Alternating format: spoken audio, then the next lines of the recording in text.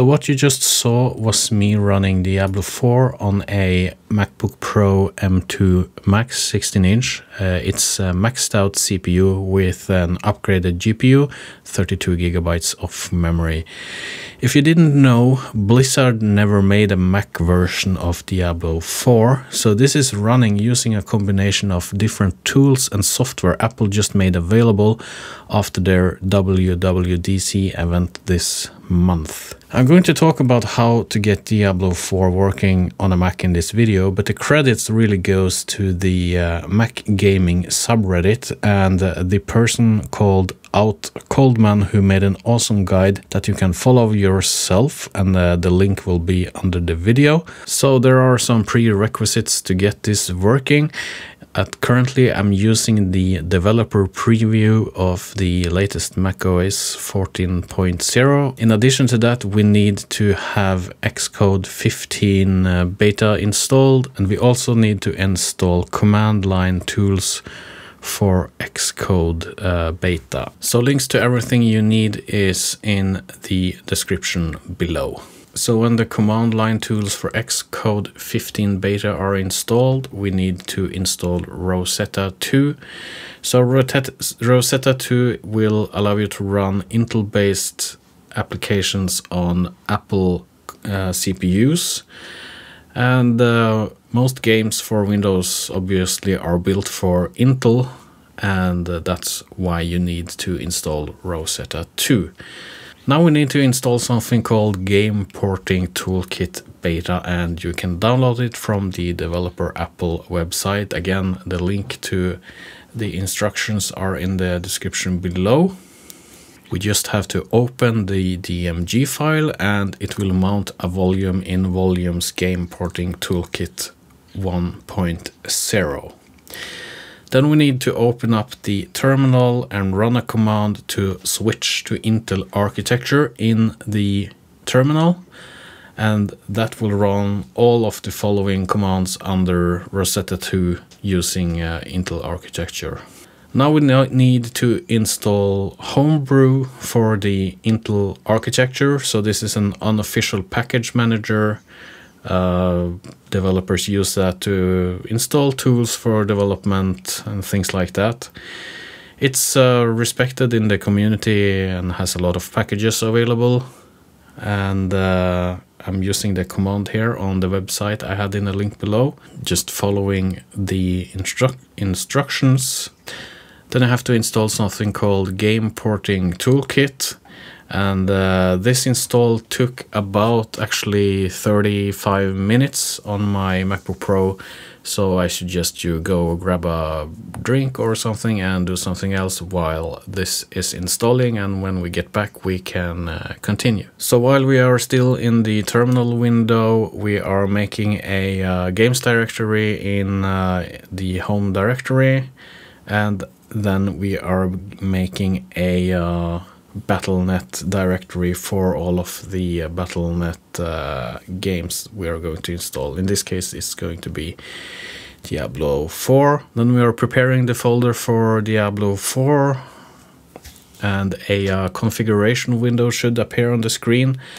There we change the versions of Windows to Windows 10. Press apply and OK to exit the window.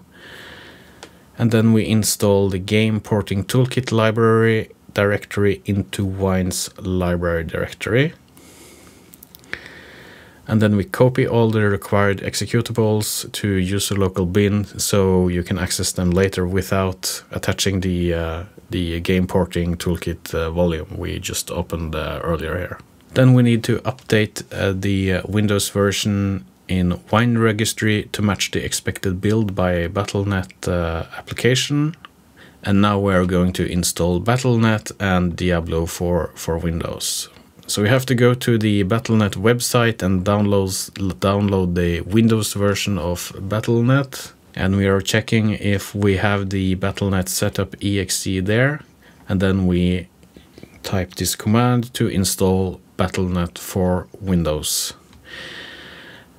So the Battle.net app window should appear on the screen. We log in with our Blizzard account and we install Diablo 4. I opted for installing the full version, and after the installation here we can launch the game and see if it works.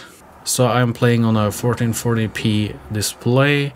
I use the ultra quality preset. And then I reduced the shadow quality, and I also later went to Fidelity FX Super Resolution 2, and I think I selected performance. Don't remember, but you can try to play around with that. I have a 144 Hz screen that is also working in macOS. It detects the refresh rate. But in max foreground FPS, I set it to 75, and it seems like the fans didn't ramp up on the Mac. They stayed quiet, while the gameplay was more than acceptable in my opinion. I'm going to play around a little bit more with it to see if I can get a good balance between FPS and fan noise. But I could see that I could get over perhaps 80 FPS and sometimes 90, 100 FPS actually when there wasn't that much going on. But anyway, this game is obviously playable on this Mac. And remember that this is playing in a translation layer. So if Blizzard is going to really port this game, the performance is going to be awesome in my opinion. So on the Out Coldman website there is a trick where you can make a shortcut to launch Diablo 4, so you don't have to go into the terminal and type that string all the time. It's basically your startup Automator. Automator is an application that is included in macOS by default. You tell it that you're going to create a new application, and in the library there you will find something called Run Shell Script. And then you go to the Out Coldman website and you copy the shell script into there, and then you save this Automator applications to your applications folder, call it for example Diablo 4, and then you can also go to the Diablo 4 official website. Then you can download the icon image, and you can change the image on the app or the icon on the app. And then you can put it on your dock and you have a nice shortcut to play Diablo 4 on your Mac.